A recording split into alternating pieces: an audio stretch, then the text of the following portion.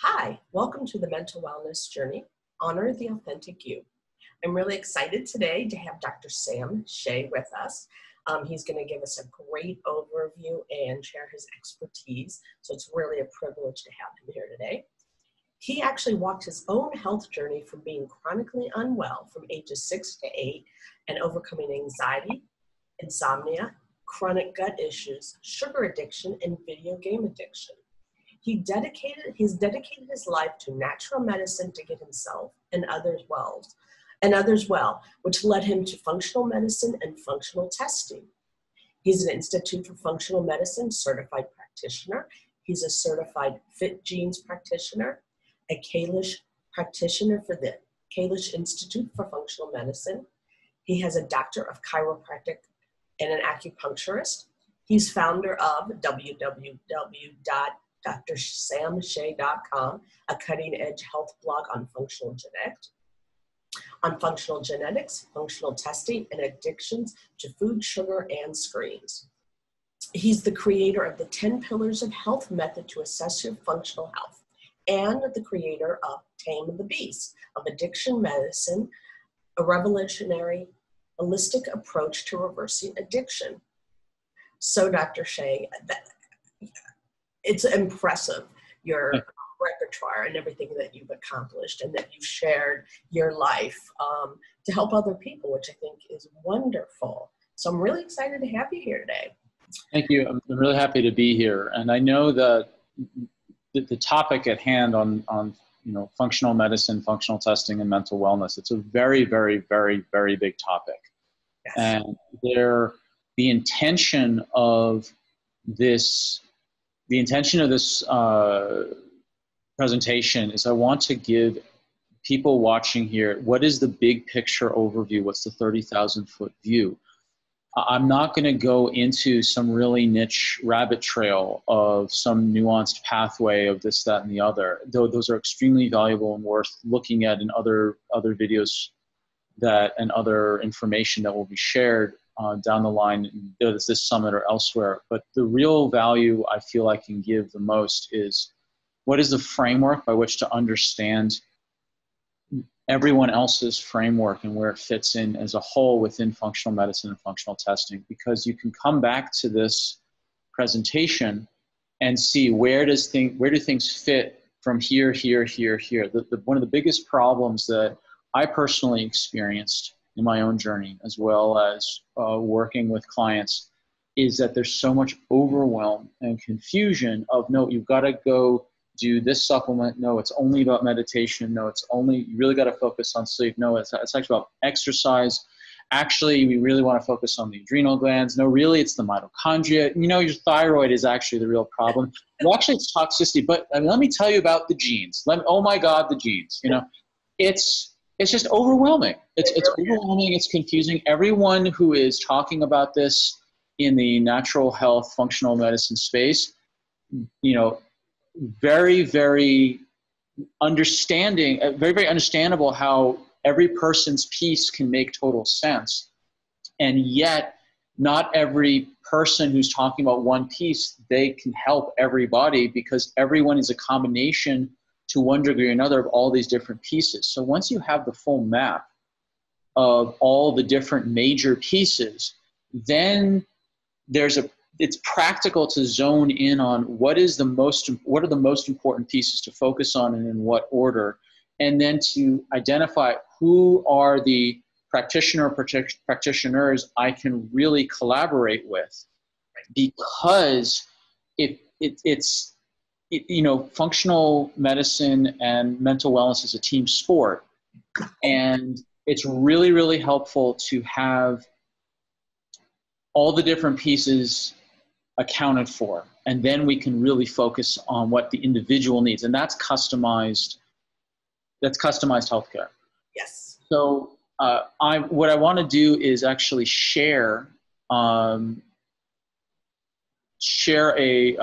give a visual on. I have a presentation I put together just for this present. Great, thank you. For us. This is great. So it's showing up on your side, Yes. Dr. Okay, perfect. All right. So I mean, people can read this, and I'm going to also offer, people can have a copy of my ebook as a free gift for this presentation as well. So that they'll get the notes for this. So that's not an issue. We've got to define some things. Functional medicine. So functional medicine, my definition is basically a systematic way of thinking. I created a system called the 10 Pillars of Health, which I'll go into in detail. And the 10 pillars is my version of how you can assess the 10 major parts that go into someone's health. Mm-hmm. What it's not is a magic bullet, a trick, or a product, or a supplement. Those are all strategies underneath. Sorry, those are all, change that. Those are tactics, excuse me. Those are tactics within functional medicine, not functional medicine itself. Functional medicine is the strategy. It's the big picture, not the actual like goji berry juice or whatever. It's the big picture overview. And to make it real practical for people, if you've got 10 pillars holding up your health, and one pillar has crumbled or decayed down to 20%, and another is at 90% or 98%, the amount of effort it's going to take you to go from 20% to 80 is the same amount of effort to go from 98 to 100. So it's better to focus on the pillars that are crumbling the most, so you have the least amount of energy necessary for the inputs to rebuild mm-hmm. that pillar to get the highest number of gains. Now, here is a quote directly from Dr. Bland, the father, or perhaps at this age, grandfather of functional medicine. I mean, we both know Dr. Bland from our studies, and aside from being one of the smartest people I know, he's probably one of the nicest people I know. Absolutely. Yeah, he's kind of glows this grandfatherly kindness. It's kind of hard not to just want to sit in his lap and listen to stories beyond your years, Yeah. So lasting health comes from the interaction of our genes with our lifestyle and environment. Personalizing this connection is the future. Now, there's a lot to unpack in those two sentences. I'd like to highlight the interaction of genes with lifestyle and environment. So genes are very important. In fact, we're going to talk about genetics later on. And the common saying is that genes load the gun, lifestyle and environment pull the trigger. So not everyone with a genetic vulnerability expresses that vulnerability. It's actually the lifestyle and environment which actually pulls the trigger. But if there's no bullet in the chamber, then if you don't have the gene issue, then whatever the lifestyle environment happens, you don't get the issue. But there's plenty of people have plenty of other genetic variations where some other issues will show up. Now, I say functional medicine is the best combination of Western diagnostics and natural lifestyle intervention. We have these wonderful toys and scientific tools and labs and all sorts of wonderful, wonderful, wonderful things in Western medicine to assess. Yet the tools in Western medicine are drug, surgery, radiation. If they find something in the test that's deemed bad enough, and if it's not deemed bad enough, they usually say, well, come back till it's bad enough, and then we'll retest you and then give you a drug, surgery, or radiation. Now, those are not. Say it again? That's pretty accurate. Yeah. So the tools of Western medicine are not the tools that we use in functional medicine in terms of help. Now, let me make a caveat. There are certain medical doctors in functional medicine that have access to those tools as well and use them as a part of the holistic tool belt if it's called for. And for people like me, who I'm not a medical doctor, I'm a chiropractor, acupuncturist, all these other things you read off in the beginning. I collaborate with practitioners who have those that's in their scope of practice for those other things, if and when the need arises. And so those tools are available. But fundamentally, the tools of functional medicine is nutrition, diet, lifestyle, exercise, stress assessment, physical structure care, whether it's posture, getting old injuries treated, sleep hygiene, dealing with hidden infections, toxic exposure, there's hormone rebalancing. There's all sorts of ways that we can help that don't involve drug, surgery, and radiation. Now, the problem with trying to do it all on our own is, like, when I made this list, all I had to think about was me, what I had to go through in my long journey to try to figure it out. The problem is there's too much confusion, it takes too much time, and it costs too much money to do it on your own. There's the experiences of it. It's unclear where to start, hundreds of hours in Dr. Google, the rattling bag or garbage bag or entire kitchen full of supplements, not knowing where to prioritize, confused about diets, on and on and on and on and on. And I had a very long journey starting actually when I was 6 years old, where that's when my parents had a very horrific divorce. And I was raised by my stressed out, unhealthy, and tired mompreneur. My father was giving child support. And I had insomnia, gut issues, fatigue, terrible, terrible diet. Both my parents were psychiatrists, and so they knew nothing about nutrition, like zero. And so I was raised on boxed cereal, bagels, ramen noodles, it just, not sugar, it just wasn't good. And I went to a school where violence was accepted. And it was pretty awful. And so I had a war zone at school, and at home it was not very fun either. There's no violence at home, but it was very, very stressful. Yeah. And I developed a sugar and a video game addiction to cope.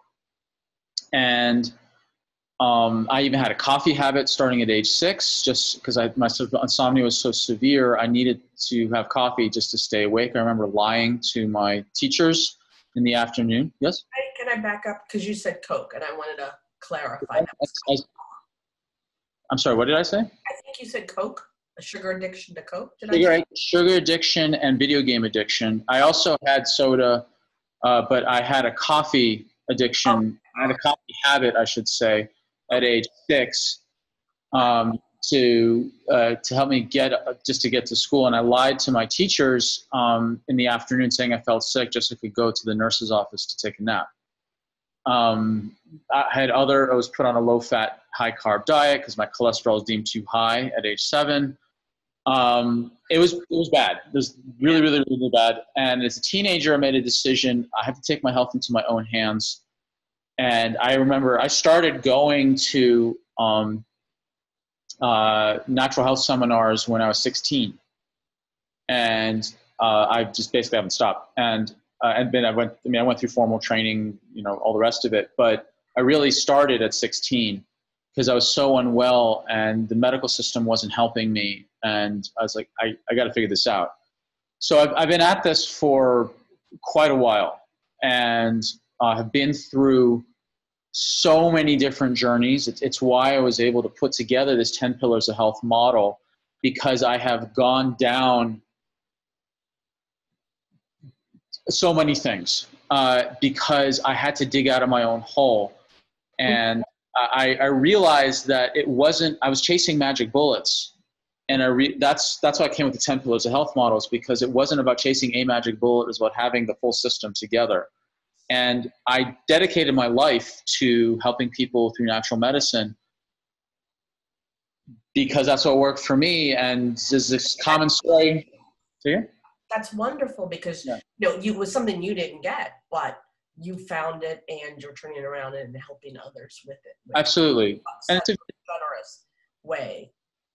Yeah, and it's a very common story. It's like the archetype of Chiron, the healer, the wounded healer. It's an archetype, that a person who becomes a healer of a certain type, usually they are wounded in some meaningful way, and through their journey of figuring out what to do for themselves, they acquire the skills, knowledge, and compassion to be able to help others, because they know how difficult it is and can help shorten people's curve to get well.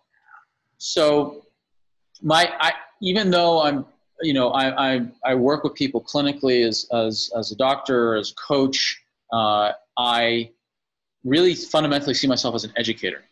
In fact, doctor is old French for teacher. And I love teaching more than anything. It's one reason why I love doing summits like this. This is great. This is really my jam. And I have ebooks out there, online courses, over 70 videos on YouTube. So there's way more to this information about to share. So if people want to get more information, my YouTube channel is probably the best place to start, along with my website. And I put together the 10 pillars of health, and this is the map. This is the big picture. And what I noticed is that there were 10 major categories, and the 10 categories are the following. I'll begin with a B. It's brain, bowel, body, burst, for burst exercise, biotoxins, bionutrients, breakfast, bothers, bugs, and bedtime. So what that means is that we're going to go over these in a bit more detail. The big picture is there are 10 pillars. Now, what I noticed was that people who are chronically unwell, they had a common pattern. They had a minimum 7 out of 10 pillars crumbling. It's a lot. That was the common pattern. And these are the people who like anxiety or depression, chronic gut issues, chronic fatigue syndrome, hormone imbalance, stubborn weight gain, whatever it may be, autoimmune issues. They had a minimum 7 out of 10 pillars that were crumbling in some meaningful way.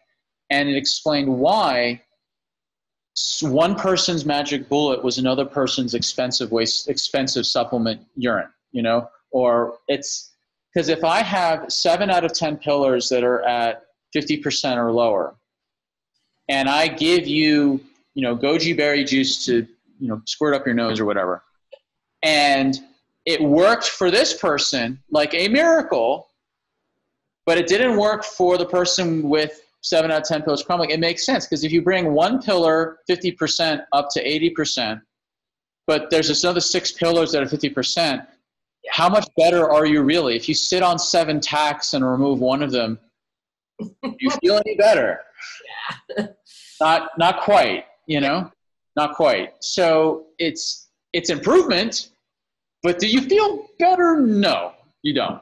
So this model actually, when I developed this I think it was like 2011, 2010 or 2011, I developed this. What it actually did is actually salvaged all the magic bullets I was chasing for all those years, because now there are tools that could be used as needed. Right. It finally made sense why someone could squirt as much goji juice up their nose, and they were selling it. It was their, they had a wonderful miracle cure in air quotes. And it finally made sense, because if they had one pillar that was really down and then they found the one thing and then it worked, then suddenly they're selling the thing, Right. And so now I can use, nasal spray or goji juice if we're called for. This was the major insight, and why whenever I work with a client, I always have them go through the 10 Pillars of Health survey, which is about 300 questions. This is not a casual, this is like 20 to 30 questions or so, 200, 300 questions total about each of these pillars, 20 to 30 questions per pillar. So that's where you get 200 to 300 questions. It's not a joke survey. And why is it so thorough? It's not to punish someone who's working with me. It's because people who work with me usually have gone to like 2-3 dozen other clinicians first. And so we figured out which pillars are crumbling, why, when, and in what order of priority do we need to rebuild them in terms of lifestyle, diet, nutrition, so on. And then more importantly, to not just in terms of lifestyle in the past, but more importantly, it's not exactly correct. It's like, in addition to, we figure out what functional tests are most appropriate to figure out what biochemistry has been broken underneath, to then do customized nutrition, nasal spray, goji juice, or otherwise. So it actually helps really clarify what testing is actually needed. Now, we're going to cover a bunch of tests. It doesn't mean everyone needs these tests. And we really want to make that clear. Not everyone needs all these tests. I'm just going to describe them in the big picture as they fit within the 10 Pillars of Health. Exactly. Additionally, what I learned was that the same 10-pillar model works for anyone no matter where they are in their health journey, from people who are chronically unwell to people who are feeling normal, relatively symptom-free, or feeling just meh and they don't want to go backwards, to the aspirational, you know, human potential people, the entrepreneurs, the biohackers, Yeah. and so on and so forth. So the same 10-pillar assessment is identical. Mm-hmm. You know, what you do on the other end of it, the outputs at the end, that varies based on person's individual circumstance. Now, here's the big picture. So this is the cycle of burnout and chronic disease. Now, this is basically, I gotta minimize the chronic disease. All right. So this slide is basically 20 years of my life.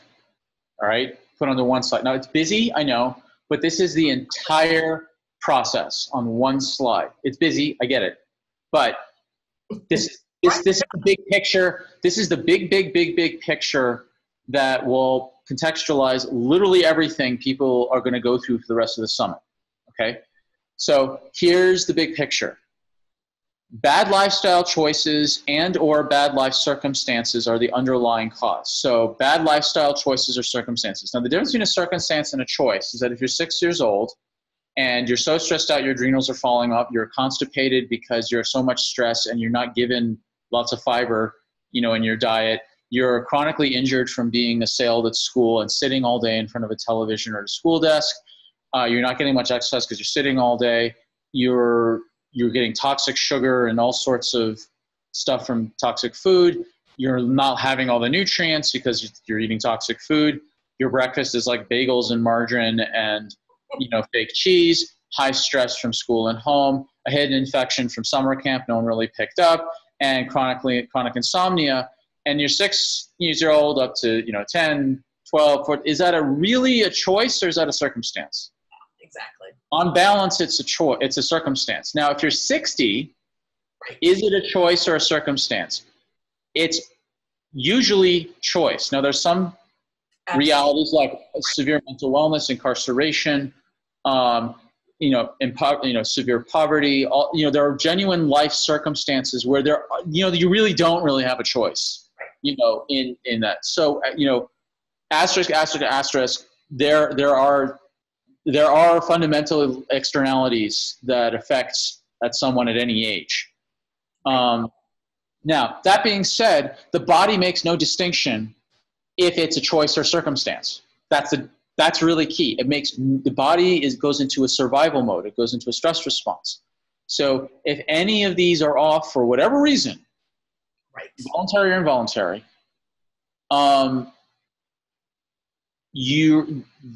that is interpreted through your personal set of genetics, and you will have an adaptive response. So there's one or more of the four main adaptive responses. And which ones you do is determined by a combination of your choices and circumstances interpreted through your genetics. Some people are more inflammatory. Some people have more of a blood sugar dysglycemic response. Some people have more tissue erosion and breakdown response. Some people generate way more free radicals, or it's some combination. So the genes are the bridge between each process. That's where genes come in. So if someone has enough bad lifestyle choices or circumstances, they create one or more of the four adaptive responses. Chronic adaptation, interpreted through your genetics, again, leads to damaged body systems, which includes, but not limited to, right, the liver, gut, and hormone system. Now, I'm an acupuncturist. There's 12 major organs, but if I put spleen on here, no one except an acupuncturist is going to know what I'm talking about. So we can all agree that the three most important ones that everyone can conceptually understand is the detox system, the digestive system, and the neuroendocrine hormonal control system. Everyone can agree on that. We'll leave the spleen debate over there somewhere. So chronic damage then leads to symptoms. Yeah. So fatigue, low mood, mental wellness, indigestion, weight gain, cravings, mental wellness, insomnia, chronic pain, hot flushes. This is the sad symptom kitty. very sad, with a little paw over his tum-tum. I was very happy to find that photo because it was perfect. That's pretty cute, yeah. Very cute, sad little kitty. So the symptom kitty over here is a visual here. Now, symptoms plus coping equal bad choices. Starts it all over. And then it goes around and around and around and around. So to review, bad lifestyle choices and or circumstances interpreted through your individual genetics leads to one or more of the 4 adaptive responses, which chronic adaptation. Now, the body is designed to have an acute response and then resolve it. Like you're chased by a wolf pack in the hunter-gatherer era, you survive it, and then it's over. You survived. But we don't have wolf packs and tigers and bears, oh my, today. We have like deadlines. We have the stress of the news, as everyone's familiar with right now, given what's going on. We've got family dramas. We've got all, it just doesn't shut off. Yes. So that's what the chronic adaptation comes in, leading to organ damage, which then leads to symptoms, and then round and round it goes. So this is the big picture. Yeah. Any questions on this? I think actually it's very eloquently done and relatively not a very packed slide for what you're trying to cover. Okay, thank you. So what do we, now the question is, what do we do about this? So this is, I'm going to give people, again, here's big picture, that's the purpose of this talk. How does a functional medicine practitioner work with an individual? 3 separate ways. 1, most important, identify the past and present lifestyle. My lens, 10 pillars of health. Other IFM practitioners, they've got a wonderful system there that, like, I developed this before I studied with IFM, so I just kept my thing. When I went through IFM, I was like, yeah, I'll do all this, just a different infographic. So it's all good. There's one reason I was like, wow, IFM's great. They're teaching people really super awesome stuff. So so I've got my little infographic. So basically what you do is you check lifestyle, and then you give custom lifestyle recommendations in order of priority. Some pillars are more important than others. So some people ask, what's the most important priorities? Okay, well, it differs from person to person, obviously. But in general, the most important ones to start with first is not exercise in my practice. Because in my practice, a lot of people come to me very, very fatigued. And if you tell them to start doing exercise, it's really disempowering. It's demoralizing is the right word. Yes. They don't have enough energy to exercise, and so it's demoralizing. So exercise, in my particular practice that I usually attract certain clients that are very fatigued, because I went through severe fatigue. Right. Now, in other practices, it may be different. But in my experience, the most important ones are breakfast, getting the starting meal good, getting their digestion and bowel function better, getting their sleep under control and better, and helping identify the most acute stressors in their life that can be titrated down. Those are the 4, usually the top 4. Now, bedtime is for teaching purposes pillar number 10. But for priority, it has never been priority 10 for an individual person I'm talking to. It's almost always priority 1, 2, 3, or 4. So for teaching purposes, it's pillar 10. It's like never priority 10. So that's, just to make that clear, this is not the out of the box order in which I help clients with their lifestyle. Right. No, that's actually an important distinction. Yes. It's very, very important. Right. And you can start with exercise when they can't get out of bed in the morning. Correct. What they can do is movement. Exercise is a dirty word to a lot of people. So they can do movement. And sometimes the movement is raising the arms up and down in a walking-like fashion. Like you raise your left leg and your right. If someone's that bad, right, then raise their left leg and their right arm and like they're walking. Why? Because cross-lateral integration, bipedal, like it's going to help prime the neurological pump. Like there's ways to do movement, and there's even people who are really so tired they can't really move. I can teach them to do like we're talking very extreme cases here. Right. For most people, for movement, I recommend if they're tired, it's like, let's get your walking up, maybe refer you to Qigong or Tai Chi. And just the key is movement, not exercise. People can handle emotionally the word movement. They really can't handle emotionally the word exercise, usually. at least in my practice. So number one, lifestyle. Yeah, they're on a continuum. And Yeah, exactly. where they are. Number one, lifestyle.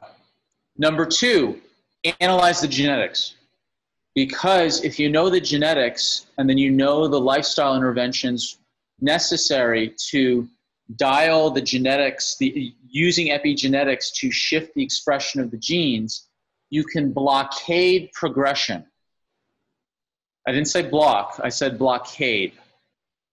I'm a World War I history nut. So blockades were a big deal back then. Tell me the difference between block versus blockade. Block means it's a guaranteed, you block it. Okay. Blockade means you've got this armada of ships that it's really going to be hard to sneak through.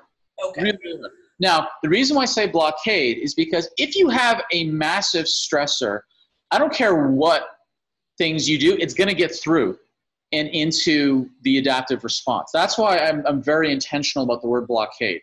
Mm-hmm. You can do a huge amount, a massive amount with genetics-based lifestyle interventions, yet you should not be naive to think that just because I do my genetics-based lifestyle that nothing bad is ever going to be expressed ever. That's complete nonsense. Yes. Okay? So, now, the third thing you do, so we've done lifestyle, genetics. The third thing you do is functional testing. Functional testing is what is happening in the body now. What is the cortisol levels in the adrenal gland now? What is the thyroid levels in the thyroid now? What is the state of your mitochondria now? What is your liver doing now?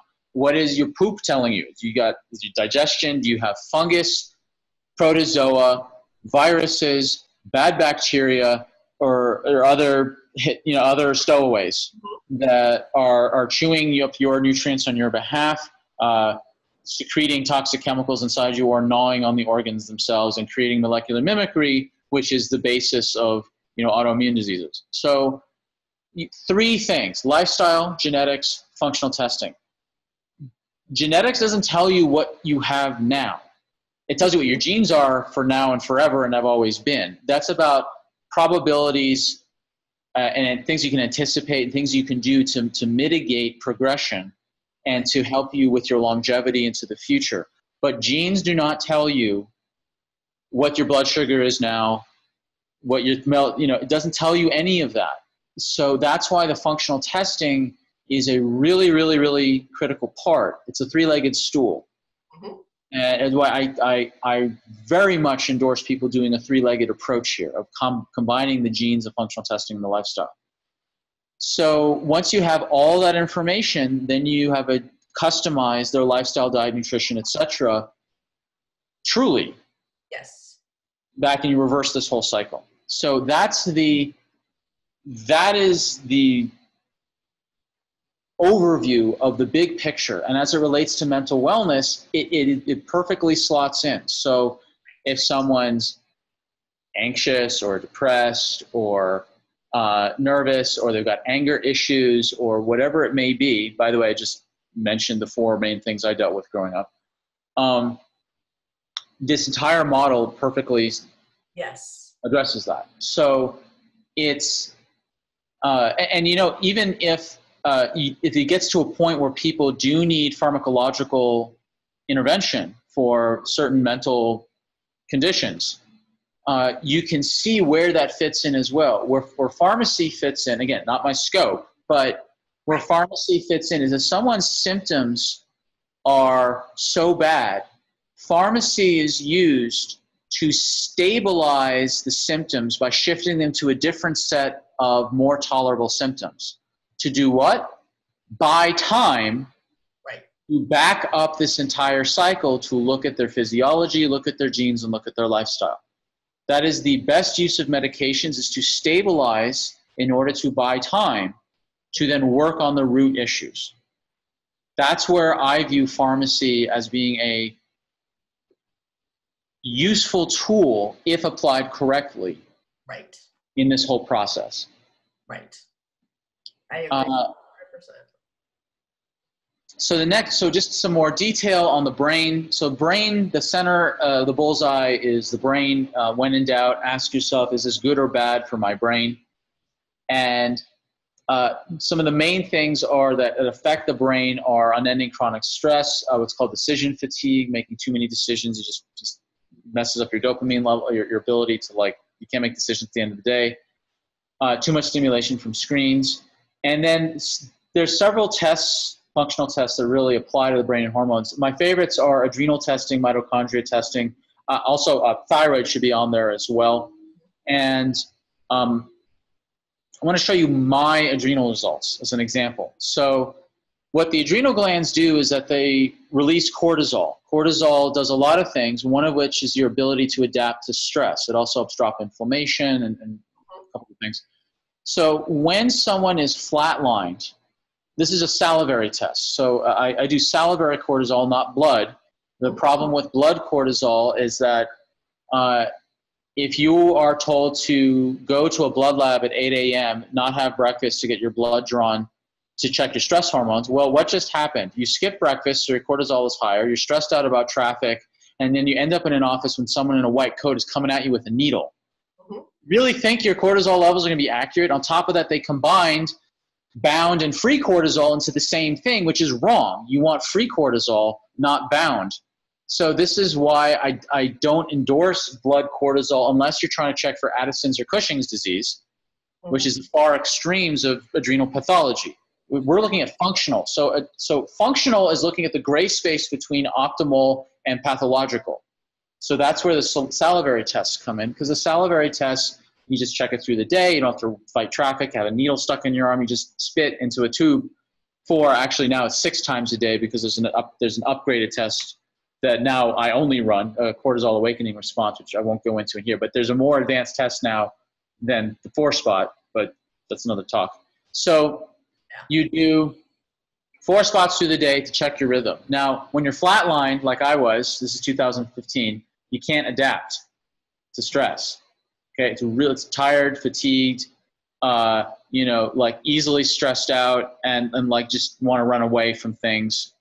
Now, March 2017, it improved, but it still, the morning was still a struggle.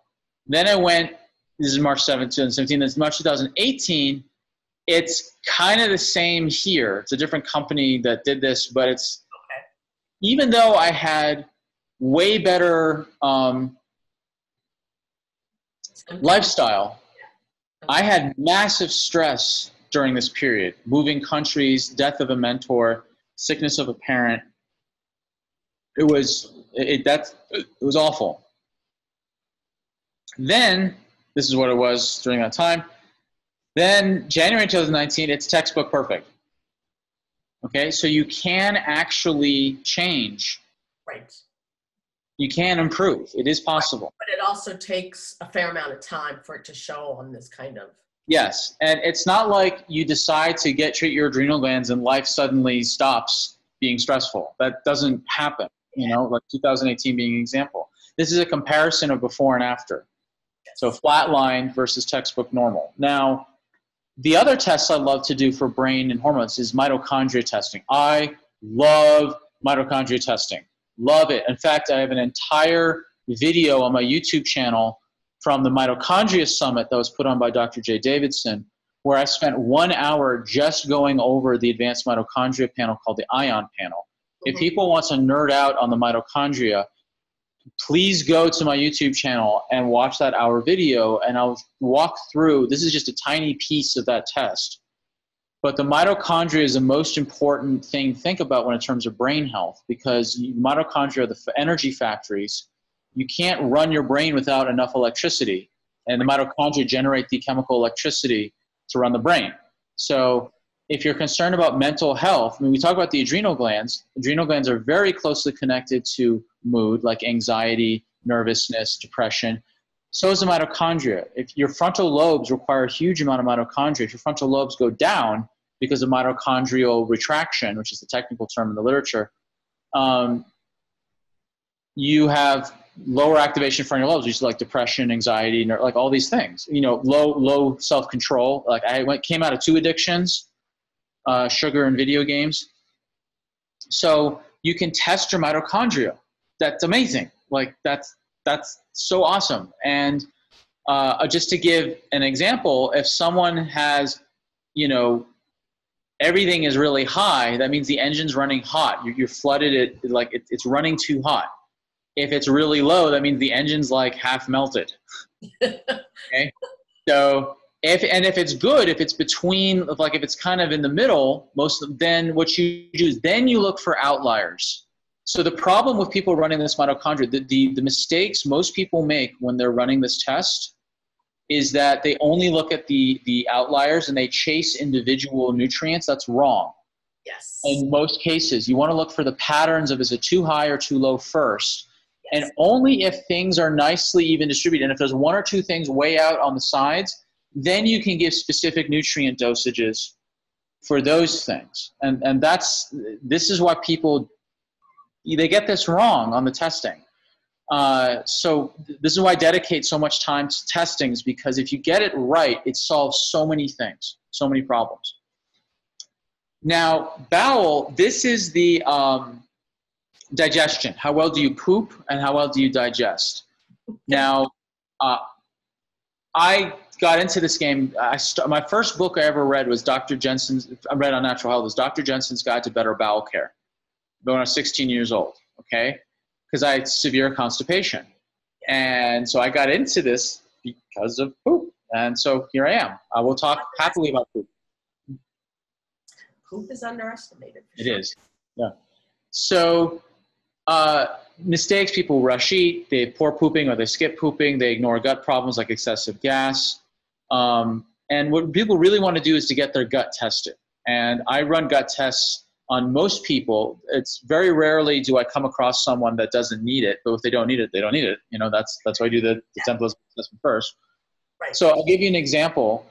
This is a person with who super high fat in the stool. This is not blood. This is stool. Okay, fat in the stool.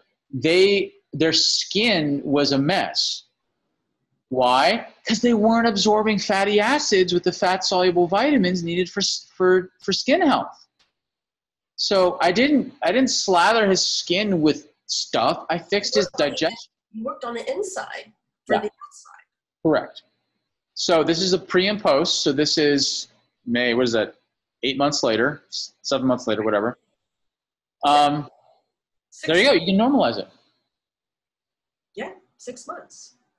Then fix your physical. The body. So the body relates to old injuries, particularly misalignments in the spine, old sports injuries. People who've been in car accidents, people at the wrong end of physical violence. It also includes bad dental work. Bad dental work will ruin anyone's life. Chronic pain. Wait a minute, let's back up for a second. Bad dental work, meaning not poor dentition, but if you've actually gone and had work done? Both. Both. Okay. Both. Head injuries. Mm-hmm. Look, bad dental work will ruin anyone's life. I mean, if you have not known anyone or have not experienced it yourself, you are lucky. And just wait until you meet someone who's had bad dental work, and that massively hurts their health. Okay.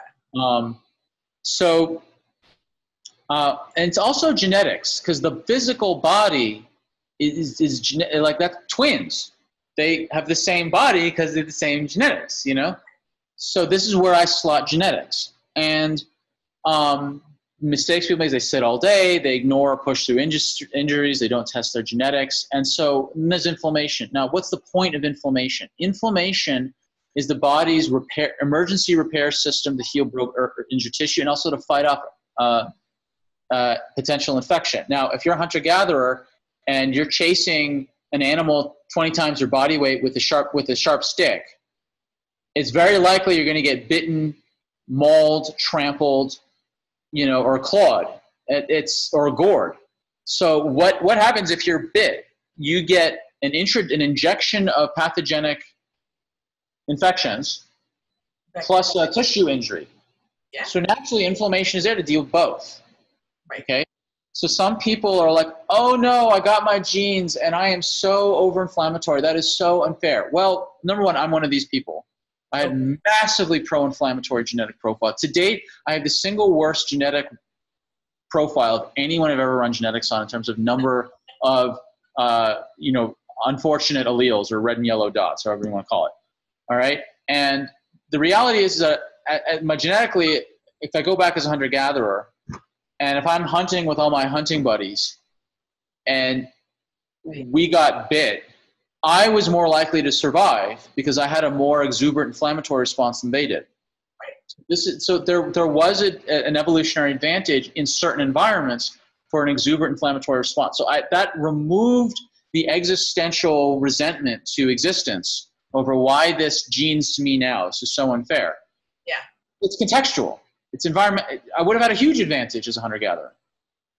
So anyway.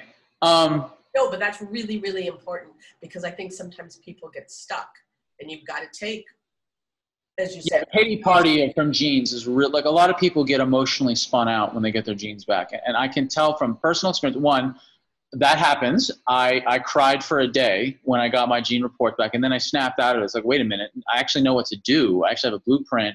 Exactly. You know, it's the grief is real when you get back a really bad gene report. It's real. I've experienced it deeply. People get so much validation when they get the report because they're like, I'm not crazy. Exactly. That the flip side of grief is relief of like, now it makes sense. Because I was very sick as a child in kind of these invisible ways. You know, I didn't look unwell except really pale, but I was so unwell on the inside that no one could see. And then when I got my gene report, I was like, oh, that's why. Yeah. That's why. So I'm just going to mention briefly some of the genes about inflammation. People, you know, overinflame. It's not a big lighter with inflammation. It's a tsunami, or they can't put it out. And so it's just hot coals all the time. They don't have fire hoses. They have a squirt gun. So people can either overproduce or underclear genes. Now, here's an example of one client who she got her genes done, and so she's an overinflamer. She overinitiates, she overpropagates, and she has difficulty to quench it. Now, she has a triad here of the three main liver inflammatory genes here, which is significant because she went and got a personal trainer without telling me. And this is the, you know, CrossFit style personal trainers that just overwork you every day of the week. And what happened is she started to lose muscle tone. Her muscles got washed out. She actually got fatter, and her menstrual cycle went completely bonkers. Why?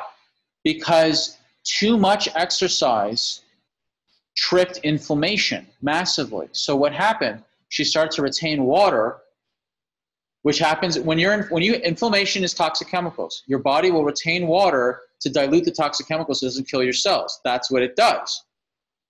So that's why people put on water weight. People who are overinflamers, telltale sign. The more they work out, the less they see their muscles. They just get washed out. Say that again, please. The more, the harder someone exercises, the less muscle tone they show. They're an overinflamer because they've overshot, and now their body's retaining water and is washing out the muscle tone. And then for her, not only did she lose muscle tone, her hormone system went off. Why? Because her liver was so clogged with dealing with the inflammation, it couldn't regulate her hormones.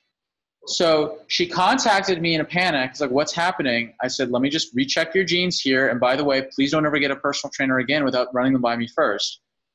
And because I have choice words for that trainer who totally missed this, that I rechecked it. This is what we saw. I was like, okay, I put her on an anti-inflammatory lifestyle, anti-inflammatory supplements, cut down her training to 2 to 3 days a week maximum with at least a day of rest in between, and lots of walking and movement on the off days, and just rest and relaxation. And her muscle tone came back, her menstrual cycle normalized, and then she was able to get the benefits of the personal trainer because they titrated it down to what was actually healthy instead of overshooting. Right. More, not necessarily better. More, not for exercise. No. That's rare that happens. Like, people should really focus on movement every day and high intensity interval training twice a week. That's about it.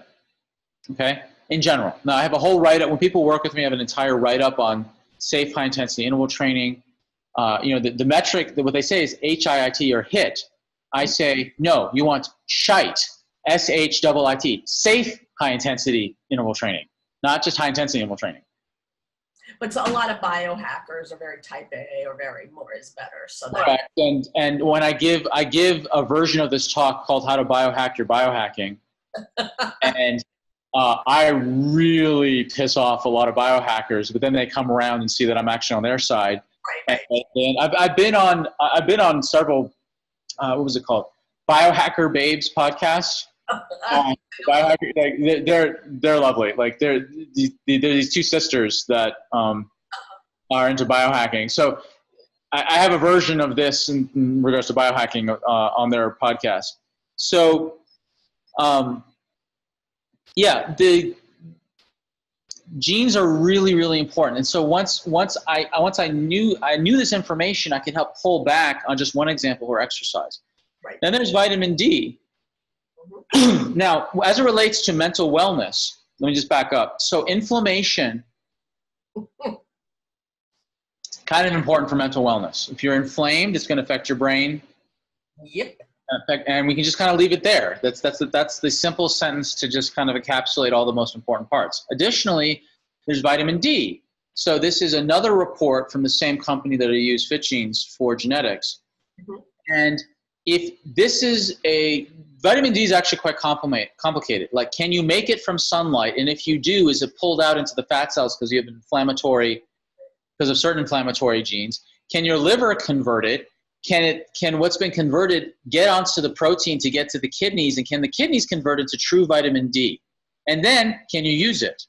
Right. So there's getting it into the blood system, but then do you have the vitamin D receptors? That's what VDR stands for. Can you actually use the vitamin D that finally got into your blood system? Can you use it now to use it in the cells to, number one, deal with inflammation and deal with immunology? So vitamin D is super, super important for mental health, mental wellness. We also see it, studies right now with virus at hand, that people who end up in more severe conditions in the hospital, they have way, way, way, way, way low vitamin D compared to the people who aren't found in critical care to nearly degree people with low vitamin D are. Then we've got methylation. And this is by far the most confusing, overwhelming, and controversial part of genetics as it relates to mental health. Yep. Most people poop themselves over their MTHFR genes. They just freak, oh my God, I have a variation, I'm doomed. No, that's not true. Why? Well, here is, 12, 15, or dozen or so different genes that are related to this whole pathway. You have to look at the entire picture. Now, I use FitGenes, which is just the most amazing genetics company I've ever found. And I've got this is huge amounts of material on it. But, say it again? I can tell that you love it. I'm just not familiar with this particular. Yeah. So I have hours of content on my YouTube channel for more detail, but basically people fixate on the methylation and they don't need to just fixate 100%. Inflammation controls methylation. There are tiers of importance. So methylation is actually kind of downstream. So there's orders of priority in terms of what genes matter more than others. And there are genuine things you can do for methylation, but it's not just freaking out over MTHFR gene. There's so many other things involved. Like B12 is involved. Some people have, the two main B12 genes are good, some it's mixed. Mm-hmm. COMT is a big one in mental health, the warriors versus worriers thing. And there's many, whether you're on one or the other, there's different things you can do for lifestyle to help. Genes is a huge, huge thing. I love it, as you can tell. And it's worth looking at if you're concerned about mental well-being. Then for burst exercise, this is about movement. This is the fourth pillar. Oh, so wait a minute. Burst means movement. Okay, exercise. So I couldn't find a word for exercise that began with a B, except for burst training. Okay. That's why I did that. So high intensity interval training is also called burst training. Oh, okay, first training. Gotcha. I learned that from Dr. Mark J. Smith, who I learned the majority of this information from. Okay. On exercise, I mean. So this is a sprinter. This is a marathoner who looks healthy. Right, exactly. Yeah. I have an article on my blog, which is diplomatically entitled, Why Marathoners Look Like Cancer Patients. Yeah. Yeah. So that's to do with cortisol, and they're burning out their adrenals, and the adrenal glands are just so overtaxed from marathoning that it erodes all the muscle tissue equally. And there are people that do like extreme marathons too. Oh yeah, that's nuts to me. I grew up out next to Heartbreak Hill for the Boston Marathon, and one of our close friends died of, dropped dead. And by the way, he dropped dead not doing a marathon, because the problem, one of the many problems with marathoning, one of the many, is you only train your heart at that rate. You just jog at that pace. Your heart is trained for sleeping, sitting, walking around, eating, and jogging. There's no, if you have to sprint from something, so he died hiking up a mountain, which was way harder on his heart than just zoning on jogging, and he died in his son's arms. So he didn't have the variability of his heart because he was just marathoning all the time. So I take this stuff very seriously because we've lost dear family, friends, and pillars in the community. So there's also an inflammation body fat loop that if you inflame, you can trigger more body fat, because more body fat creates more inflammation, which then creates more body fat. Particularly if you have the interleukin 6. It's this one. Interleukin 6. Right there is the main one that triggers it. This is why my client, she just got fatter and fatter. The more it became this positive feedback loop of she got fat from inflammation, which then made more inflammation, which da-da-da-da-da-da. So next one, we got biotoxins. Now, I cheated by putting the word bio in front of toxins to make it a B, but I'm fine with it. So as it relates to mental health, like toxins absolutely screw up your, let's talk about sugar. Just sugar alone we don't talk about the really kind of, like lead and stuff. Just talk about sugar. Sugar will mess up your brain. And as one example, alcohol, do I need to say anything more? Off-gassing of carpets, off-gassing of paints, fast food, deep fried food, energy drinks, soda, all these things are really bad. Now, you can do genetic testing. Some people can tolerate, part of the gene panel is liver genes. The mitochondria test can include six liver pathways. If you do the advanced one, then you can get the amino acids that feed into the liver cycle, urea cycle. You can get the fatty acids or look at the inflammatory level. Like, there's all sorts of great stuff that you can do. You can do food intolerance testing if you want. These are examples of the 6 markers on the mitochondria test. This one right here, this is an example of someone. Glucarate is like the marker to check for pharmaceutical tolerance. This person is over double the upper limit of the 5th quintile, which is statistical geek speak for he's got problems. He's got bad problems. Okay, and there's 3 of these markers are for glutathione utilization. So 2-methylhyperate, this is about general toxic chemicals. Orotate is about your ability to clear nitrogen from the urea cycle. Glucarate is a pharmaceutical marker. This is what Dr. Lord put this together in the 70s. And he's actually come out of retirement and is teaching in the Kalish Institute for the advanced students, of which I'm lucky enough to count myself as one of them. So it's like this is the guy who invented half of all the functional tests we base functional medicine testing on. He's come out of retirement to like update us on all the research and all the stuff. He just released a new textbook, actually, by the way. It's like a 1,400-page textbook available on Apple Books. And it's a beast. And it's a wonderful book. It's huge, though. But it's searchable. You can click on the links. Like, it goes right to the articles he cites. Like, it's genius. Like, it's his magnum opus. I mean, and anyone's really interested in nerding out on this stuff, you can go drop $270 on Apple Books and spend several years really digesting what that book has to say. Now, this is an example. The advanced mitochondria test also includes heavy metals. Mm-hmm. And I'm going to give you an example of a pre and post of a client. I did not put him on a heavy metal detox. I want to make that very clear. Mm-hmm. I did not put him on a heavy metal detox. What did I do? I dealt with everything else. His gut, his mitochondria, his adrenals, his lifestyle, his sleep, all these other things. This is him dropping aluminum, arsenic, and mercury by 50% was not a mercury detox. It was lifestyle assessment and shifting. Yes. I really want to urge people to be incredibly cautious about doing a heavy metal detox if they have a mental wellness concern. Heavy metal detoxes are very difficult on the body. Very, very hard.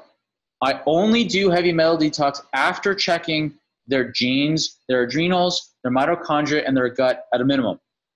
And give time to recalibrate all of those so you're strong enough to deal with the heavy metals. It's very hard to get rid of heavy metals. And it's hard, and it can create weird symptoms and blow up in your face.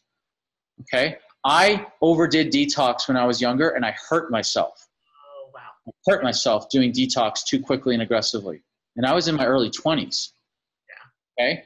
So I'm very militant about this. Be very cautious about heavy metal detox. That's another example of more is not better. Yeah, more is not better with heavy metal detox. Get the basics dealt with first. Lifestyle, genetics, gut, adrenal, mitochondria, minimum, before you dare go into heavy metals. Okay? Nutrients. I cheated again, put the bio in front of nutrients. It works. Don't apologize for it. Love the model. Whatever. Bionutrients is the opposite of biotoxins. It's everything you do need. So with fats, proteins, and vitamins, minerals, I include sunlight and oxygen because you metabolize those. Sunlight and oxygen. It's part of this. Yes. People are cooped up inside too much. They're sheltering in. Huh? When they're sheltering in. Well, you can do stand outside in the sun for 5 minutes at a time. It's not. There's microdosing of sunlight. They use this actually in the tuberculosis days back in the early 1900s. There's these incredible charts of you expose 1 foot for 5 minutes on day 1. Then it's 2 feet on day 2 for 5 minutes. And then it's 10 minutes on each, there's this entire chart of building sunlight exposure on different parts of the body to build up immunity. It's fascinating. But I'm serious with the shelter in and people not leaving the house. Oh yeah, they need. Yeah. And it's ironic and tragic because the people who are most risk of dying in the hospitals are those with the lowest amounts of vitamin D, based on the current research that I've seen. Dr. Rhonda Patrick, went on Joe Rogan and talked for an hour on vitamin D or something. I mean, maybe it was 40 minutes. I can't remember. But she was like, vitamin D, vitamin D, vitamin D, So sunlight matters. And then with nutrition, there's lots of micronutrient tests, food intolerances. And I want to highlight something really unique that's come down the pike with genetics. Carb choice test. This is only done by Fit Genes. It's one of the reasons I love this company is that there's a gene test now to tell you, are you more suited for keto, paleo, Mediterranean, or high carb? Okay. I have a set of videos actually on this on my YouTube channel. Just, put in Dr. Sam Shay carb choice or Dr. Sam Shay diet. You'll find it. But you can genetically determine if you are better suited for a keto or paleo, Mediterranean, or high carb. This is absolute watershed test. Everyone should do this. I had a perfect Mediterranean diet. I knew all my farmers. I knew the cows. I sprouted it was hand-raised quinoa by left-handed monks, picked on the full moon. Doesn't matter. Okay. I still having digestive problems. Oh, wow. Yeah. When I ran my carb choice, I had the second lowest carb tolerance possible. I was a 2 out of 20. I wasn't gluten intolerant. I was carb intolerant. Yeah. And that's also, yeah. So within 1 week of shifting my diet to my genetic capacity for carbs, which was really small, my digestive problems of 20 years went away. 1 week. Now, digestive problems included bloating, discomfort, occasional gas pain, but really it was like super foul, wall paint peeling, fly killing farts that would evacuate, a yoga class. And it was terribly, I had to pick between being in pain or being ostracized. And there's a point where you can't take the pain anymore. Right. So 20 years of suffering with this, and I was eating outside my genetic capacity. And it wasn't SIBO. No. Right. No, I'm sure it wasn't, because you would have figured that out. But. Oh, definitely. Yeah. See, I took buckets of probiotics, and it didn't make it worse, didn't make it better. I ran gut tests. I ran all these things. Nothing indicated my genetic capacity for carbs except this test. Mm-hmm. And this was the missing piece. Mm-hmm. So the basics are that you have it's like chutes and scissors. Like your body has the number of gene the gene that makes amylase, the enzyme that breaks down carbs in the saliva. We're not talking about variations, whether it's a red, yellow, or green dot. We're talking about duplicates. Okay. So that's the difference. This is copy. The technical term is called the copy number in the literature.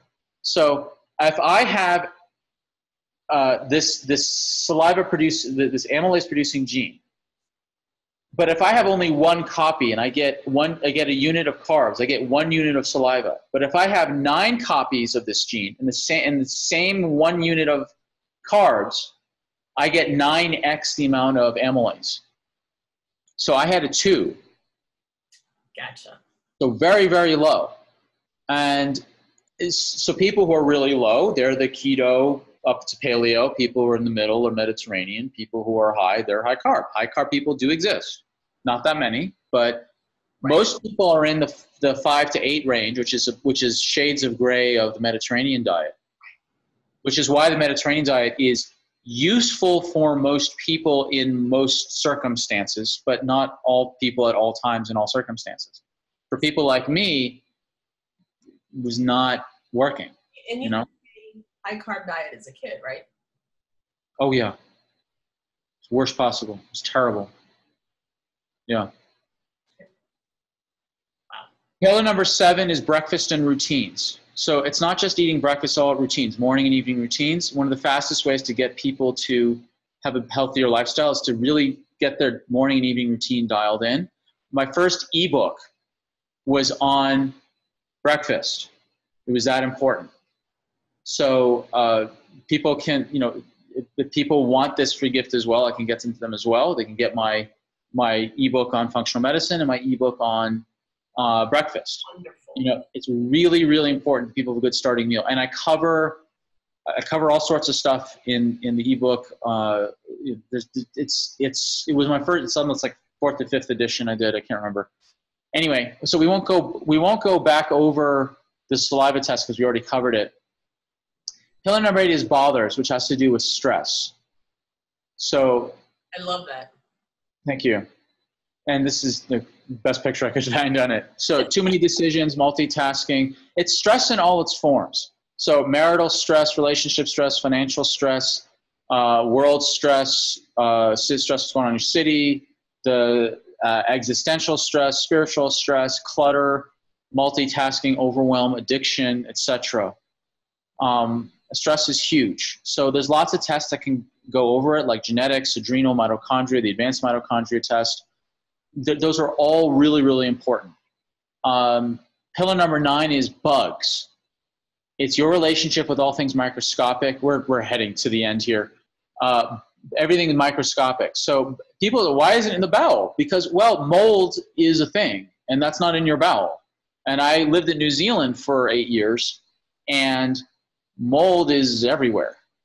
Damp. It's a damp, surrounded ocean by all 4 sides. The only bad thing I've heard about New Zealand. Yeah, New Zealand's like any other country. There's good parts and bad parts. And this is definitely not the time to round up people's perspective on New Zealand. So it's like any country. There's good parts and bad parts. Mold is definitely there as bad, very bad. So you check hidden infections in the gut. You can check for mold in many ways, but hidden infections in the gut. Gut will affect mood. Now, we talked about gut will affect mood. And I went to a 3-day conference in Melbourne just on gut and brain alone. That was just all 3 days, gut, brain. So improving your gut is one of the, it's like, if you had to pick 2 functional tests right out the gate, ideally 3, it'd be gut and adrenals for mood.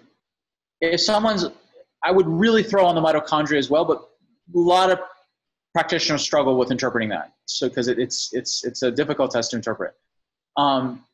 The gut is so important for mental well-being. As someone who had terrible gut issues growing up, I can speak to this personally. This is an example of one type of gut test. There's about 4 or 5 major competing gut tests. Mm-hmm. So, this person had a Klebsiella, a Proteus, and a Citrobacter. By the way, if you get into these tests, you are a killer at Scrabble. Just killer. And you can see that not all antibiotics work on all infections. And yet when you look at the nutraceuticals, what they work really well, and you don't just give one, you give a big combo to get rid of infections. I give about a dozen plus herbs and nutrients when someone has a gut infection. It's just yeah. Now for mood, sleep is up there again, top 3 or so. I was a severe insomniac. It's about, sleep is real important, depth, duration, quality, and consistency of sleep. And what are the functional tests for sleep? Mitochondria, because it has a melatonin pathway on it. Advanced mitochondrial panel has the L-tryptophan levels on it. Adrenal stress test for evening cortisol. Really, really important. You can throw gut on there if you're having dysglycemia, which wakes you up in the middle of the night, or liver, which wakes you up in the middle of the night from dysglycemia. Your liver's not able to pump out enough glucose at night to keep your brain happy. So functional tests do tie into mental wellness. And as you can see, they're connected very specifically with the 10 pillars of health, including genetics. So this is just kind of a summary, like adrenal, thyroid. People who have low thyroid, their mood is depressed and low. People with hyperthyroid, they're more anxious. So thyroid is also on the cards. Mitochondria, gut testing, food intolerances, genetics, functional. And the functional tests are available almost everywhere. And yeah, functional medicine is not just some secret nutrient or technique. It's a systematized, it's a system of thinking. It's not some magic bullet. 10 Pillars of Health is that system. We have all the toys now with Western medicine, Western science. So functional medicine is the best of Western medicine diagnostics, genetics, yes, functional labs, with the best of natural medicine lifestyle interventions.